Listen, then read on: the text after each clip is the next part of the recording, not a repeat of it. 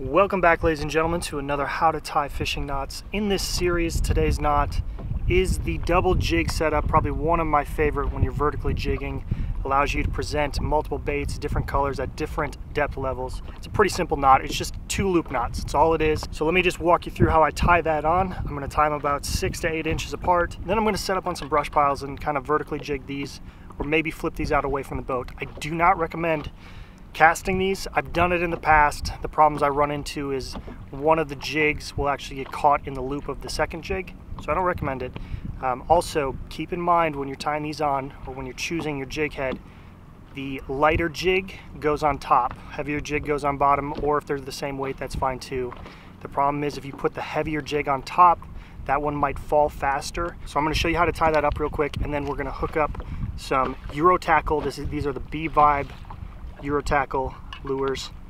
This is the Fire Tiger pattern, and I'm also going to throw on a black and chartreuse pattern as well over some brush piles right behind me here. So let's do it. Alright, so to tie on the double jig setup, or the double Jig Crappie rig, it's very simple. It's just going to be 2 loop knots on both jigs. Now, like I said before, or if I haven't said it already, make sure they're either the same weights, or make sure the lower jig, or the jig lower down on the line, is heavier than the top jig. This will help prevent any tangles. Alright, so let's get started tying these on. So these are both 1/16 ounce jig heads. First thing you're going to do is you're going to put the first one on, sliding it up the line. Doesn't matter how far. Doesn't matter how far. And then you're going to take the second one, and we're going to tie our first loop knot. So you're going to put the line through the eyelet, pull out about 4 to 5 inches of line. So it's going to look like that. And now you're going to pinch the tag end and the main line with, this is going to be my left hand, and then you're going to pinch both lines with your other hand, and your jig is going to hang down. See how it's about 1.5 to 2 inches. If you want a longer loop, raise it up a little bit and let that jig hang down. See, that's about 3 inches of hang from where I'm going to start to wrap the knot. Then all you're going to do is you're going to flip the jig around where the line you got pinched here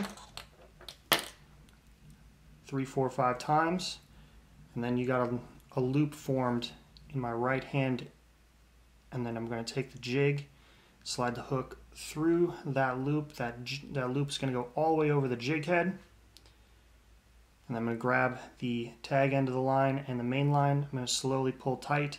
At this point you're going to want to wet the knot, and then slowly pull tight, and that is loop knot number 1. And that is loop knot number 1. Now we got our other jig here that we slid up the line. The trick is to pinch the line off where you actually want the knot to be. So I got about 1 foot between the jigs right here. I think that's good.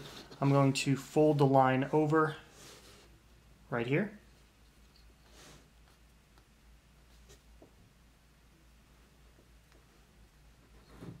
Slide my fingers down with both lines pinched, and then I'm going to grab closer to the jig head, see how it's hanging down, and I'm going to flip it over this pinched line 3 or 4 or 5 times.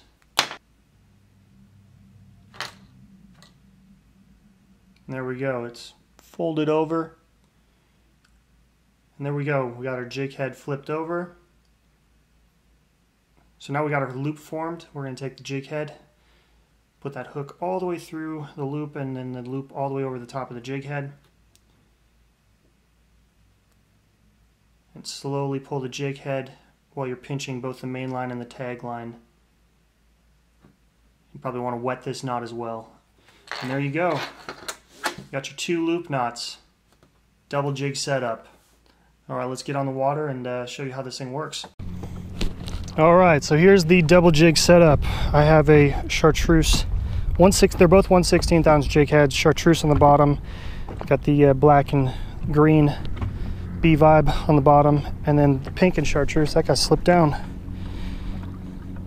Make sure you get it all the way over that barb. pink and chartreuse jig on the top with the fire tiger pattern. So I got a bunch of different brush piles. I'm just going to kind of flip this out in front because I know there's two separate brush piles between me. And these fall pretty quick. Obviously, you got an eighth ounce worth of jigs on there, or weight of jigs on there. So you don't need to let it fall too much.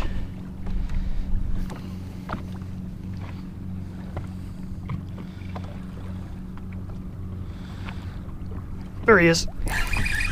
Oh, I think I'm doubled up already. Or nope, that's just a big crappie. There we go, double jig setup, got it done right off the bat. That's a big fish, wow. Look at that guy. Thought I had two on, nope, just a solid fish. Let's see what he is. Oh, he's just shy of 12. There we go.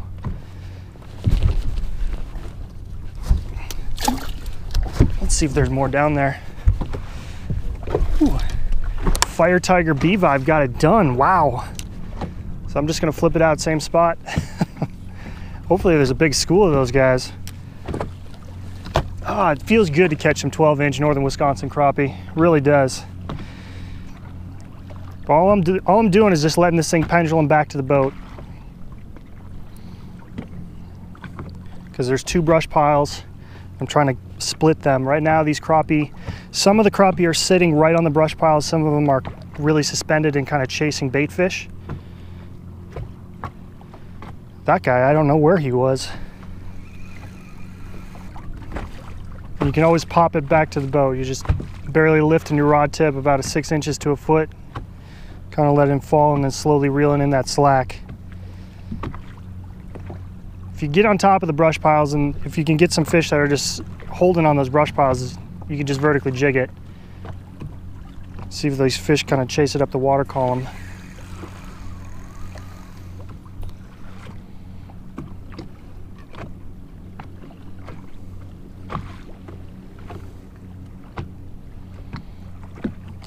Ooh. There he is. Two of them. Felt like a big one, but I just got two. This is the beauty of those double rig setups. You can double up just like that. They're not big fish though, unfortunately. They're not that 12-incher that we were looking for. You can go back.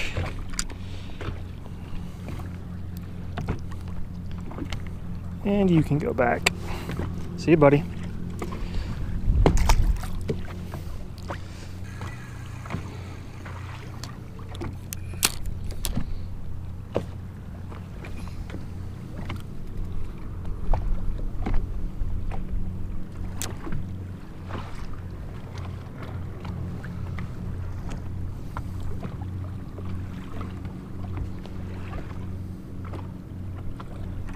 There he is. Ooh. I think I'm doubled up again. I think I was doubled up for a while there. This isn't, I mean, that's probably a 10.5-inch fish. I'm gonna put him on the measuring tape, but it's not the 12 we were looking for. Not the big mama. They're liking this fire tiger and pink pattern though. And again, I'm just flipping it out over that brush pile. What in the hell? And kind of letting it pendulum back towards the boat. Oh, I'm gonna see what this guy is.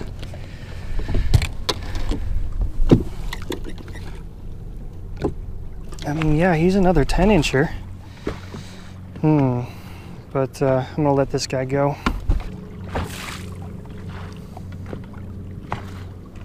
Oh, there he is. Dang it, I felt him. Oh no, I'm stuck in the brush pile. I let it go too deep. So one thing about, well, hopefully, oh, I have a fish on. Not a big one though. I bet he ran with it into that brush pile. I bet that's what he did. I can let it drop for about 3.5 seconds, and then I gotta start reeling it, otherwise it's gonna catch that brush pile, I think.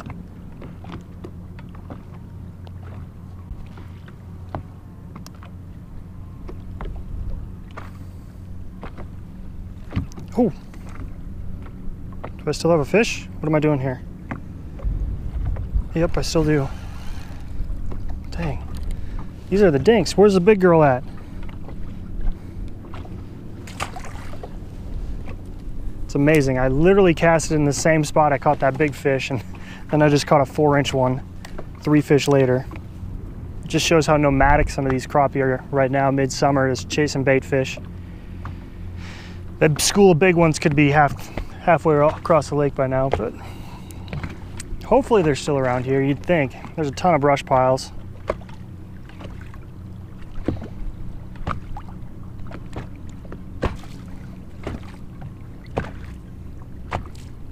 Oh, there's fish. The double jig setup does it. See ya, buddy. Easy release. Small guy, easy release. This is why it's my favorite setup. I can fish 2 different style baits, or 2 different color baits, 2 different depths. Really don't need to fish that different depths, but it's only 6, 7, 8 inches apart. But when you get into the school, man, do they like it. And they're hitting, that one was the bottom jig, but the bigger ones have come on the top jig. Oh, there he is. There they are. Come on. Somebody hit it. There he is. I think I'm doubled up. Nope. Those are not the fish I want. That seems to be the active brush pile. 3 different kind of schools have been there. There's some 10-inch fish. There's that big one. I've caught a bunch of tiny ones. So for whatever reason, that brush pile is the active one. I have no idea why. I think these are all dropped in the same year, so curious, what do you think? Why would that be the active brush pile? There's like 15 of them off this point. I mean, relatively same amount. They're relatively in the same depth of water. I mean, 20, 22 feet.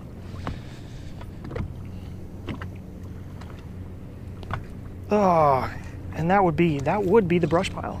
Oh, got that one. Oh, there we go, popped it loose.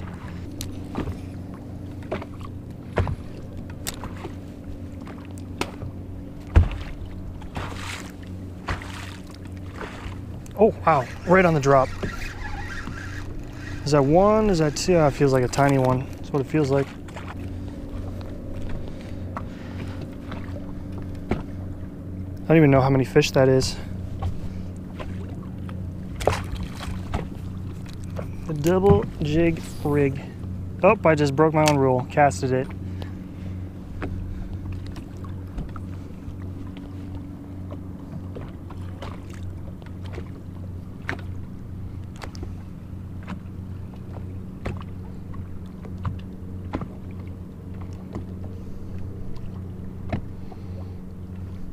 Here's one. I think these are tiny guys.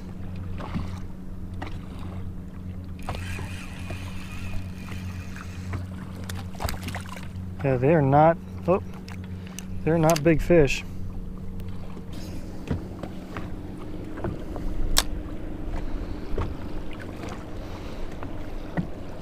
I have a reason, I know why they're on this end of the lake. The wind is all pushing all the bait fish towards this side.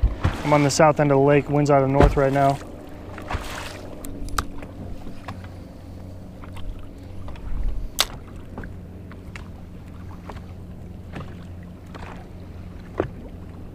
There they are. There's a fish.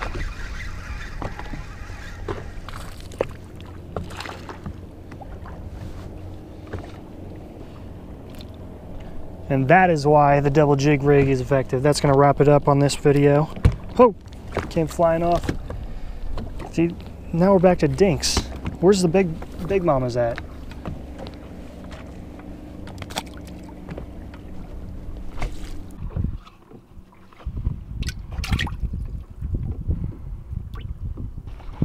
So as you can see, the double jig rig is very effective, both in catching numbers and catching some big fish.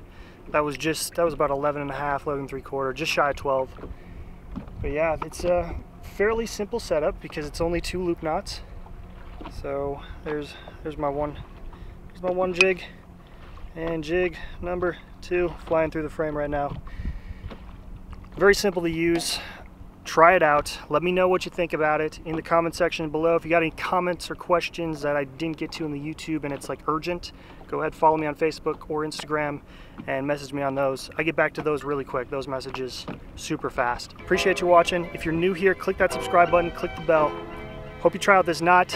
Again, let me know how it goes for you. We'll see you next time.